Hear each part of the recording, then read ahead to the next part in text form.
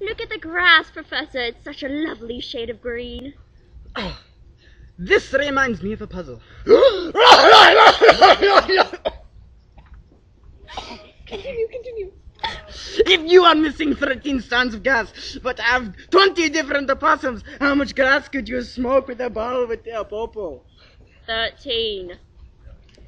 What would happen if you lost 7 bundles to the hobo of Narnia? Absolutely nothing.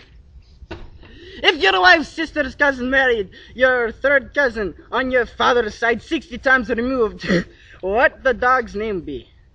Well, I wouldn't know, Professor. You killed my family, then took a trip to Mexico and sold my organs to the drug cartel, so I couldn't go anywhere. Say it! Say it out loud. Vampire? But that's not important. You wouldn't even let me have a girlfriend. Whenever they came over, you started barking at them and licked their feet. If you... If you dump a body in the river for 3 days and then take it out and axe its arms off and then push it into the Grand Canyon, how much would it look like Flora? Don't you mention Flora right now, old man. It took me 4 years to get that smell out of the house.